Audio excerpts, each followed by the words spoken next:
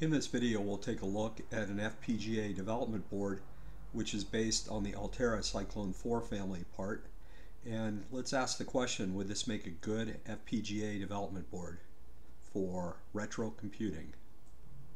If you take a look through our YouTube channel, you'll see that we've done a series of videos on a Cyclone II part used as a retro computer, and the Cyclone IV part used on this particular FPGA development card has about twice the storage capacity as the one that was used on the other card we made. And it had enough storage capacity, could squeeze in a 6502 based design or Z80 or 6809, anything sort of from that generation. Here's the card we're going to take a look at. It's based on EP4 CE6 FPGA from Altera. It's a member of the Cyclone IV family, and the card goes for a little bit under $40 with free shipping. Not a bad price, a little bit higher than some other FPGA cards, but look at the features, we'll see what they are. Here's the FPGA development board we used for our previous design. It only has the FPGA, it doesn't have any extra connectors beyond the FPGA and the things it takes to program the FPGA. Everything else is brought out to pin headers, so we had to build a daughter card to adapt to it. This is what you get when you open up the box with the FPGA card. You get a USB A to B cable, an IR remote, and the FPGA development board itself. Nothing else, no documentation, no nothing. The card is well constructed. It is clean solder. Looks like the solder was all cleaned off the card, or the residue was all cleaned off the card, and nicely laid out, lots of space between things. Looks like a pretty nice card all in all. At the center of the card is the FPGA, member of the Cyclone IV family. It's a little bit older chip, a little bit more expensive than the Cyclone II that we used on our first retro computer, but we did play around with the Cyclone IV as shown in the previous slide there. We did play around with that on the same retro computer base card, and were able to get it working just fine with quite a bit of extra capacity, about twice the required space for a 6502 or 6809 base design. The first big thing that separates this card from the previous cards that just have FPGAs is there's a synchronous DRAM on the card, 1 meg by 4 banks by 16 bits, which is a lot of space, but it is an SDRAM, so it will have some access issues compared to regular SRAM. We're taking a close look at the parts used here because there isn't a lot of information on the internet. Here's the datasheet for the SDRAM that's used on the card. The speed grade of the part that's installed on the card is a -6 part, which is 166 megahertz or PC 166 grade part. It's organized as 1 meg by 4 banks by 16 bits, which should be quite a bit of memory for a card like this, but being SDRAM, it'll have row and column addresses perhaps, and other complications, maybe including refresh and other things.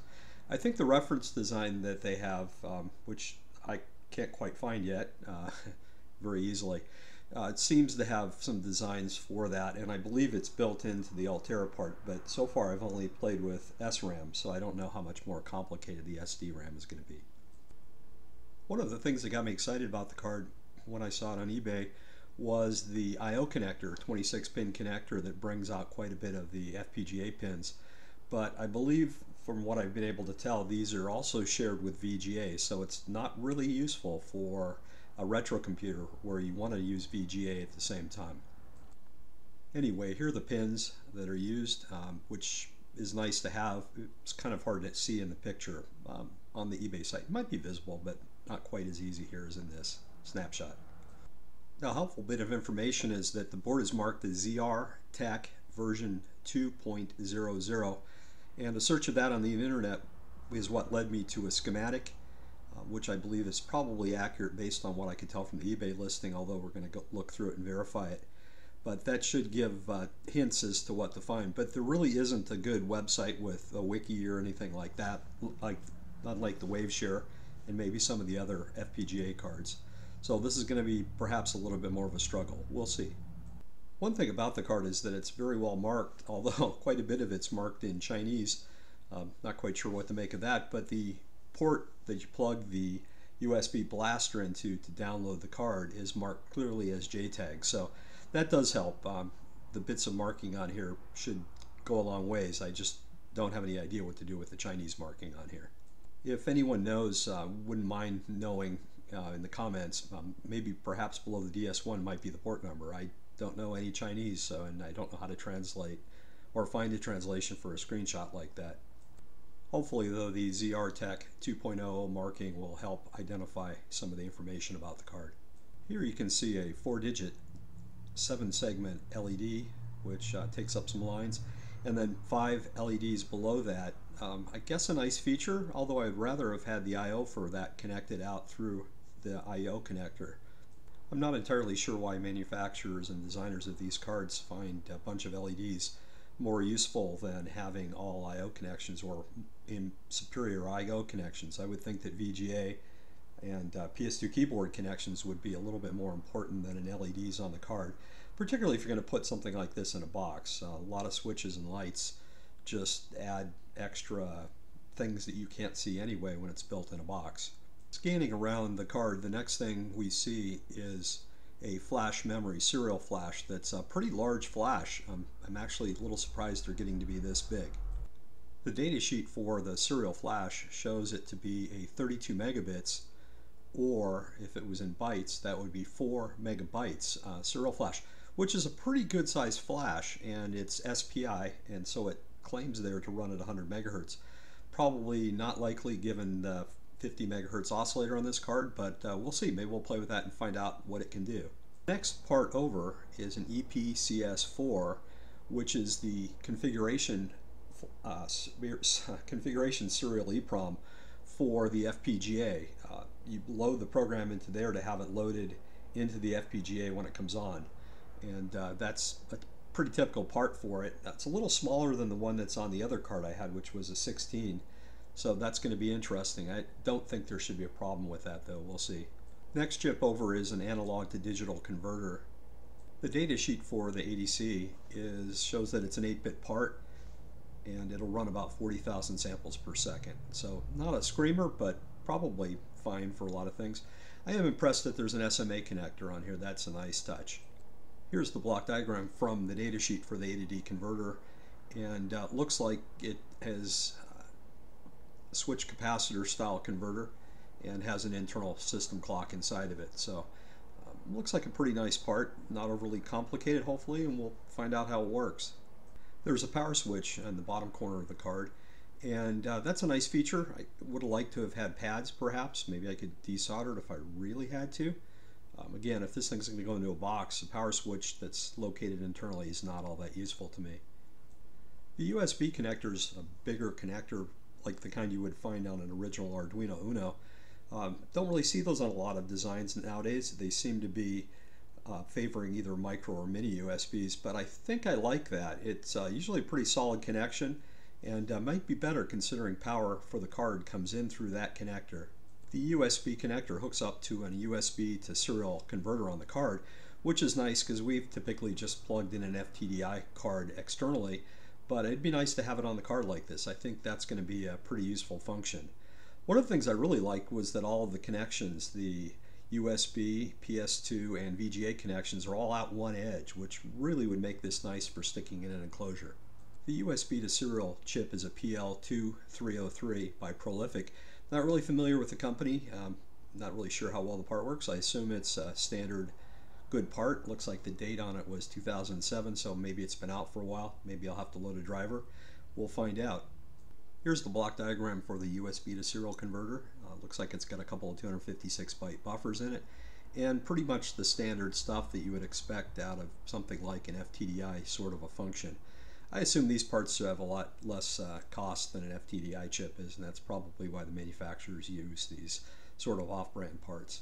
One of the things you might have spotted looking at the card was that there's a 12 megahertz crystal next to that USB to serial chip, and apparently it's part of the design. It looks like you need to have a 12 megahertz crystal hooked up to that FPGA, or to that part, FTDI type part. The FPGAs in that generation all required multiple power supply voltages.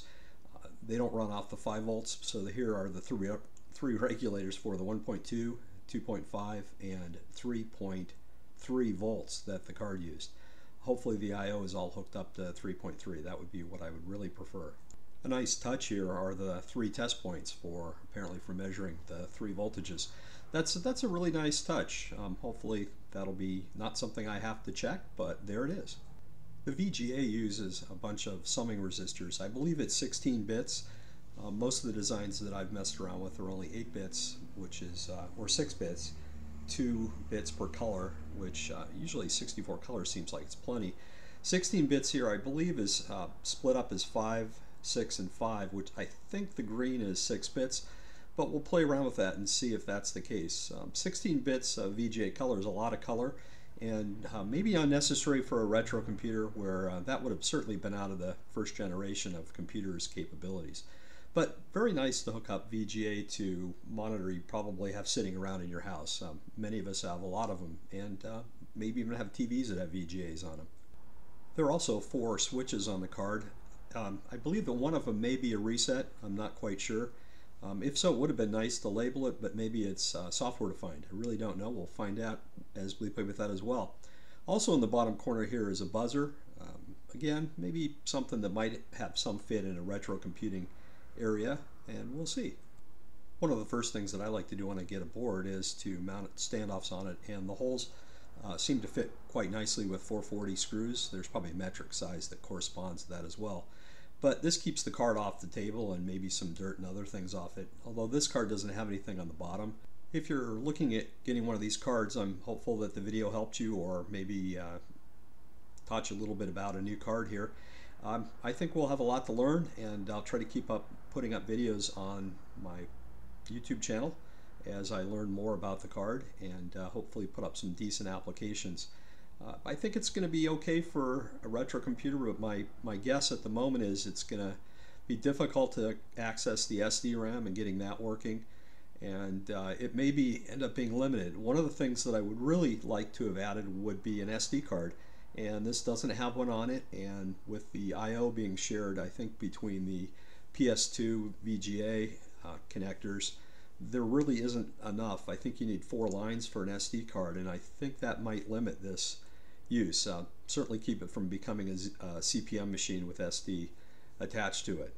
Would have happily given up connections to the LEDs, or the 7-segment LED in particular, maybe the buzzer, maybe a couple of buttons to get more I/O, but maybe that's something the designers can consider, maybe if they make another spin of this card. I think there's a little bit of a market for retro computing stuff, and I think this card is so close, but maybe so far at the same time. Anyway, we'll take a look at it and keep everybody posted on what we find. Thanks for watching our video, and be sure to like and subscribe. If you want more information, you can see our wiki pages for these products, and we have YouTube videos on them as well. We have a store in Tindie where we sell all of our cards. Thanks for watching our video, and if you enjoyed it, don't forget to like, share, and subscribe.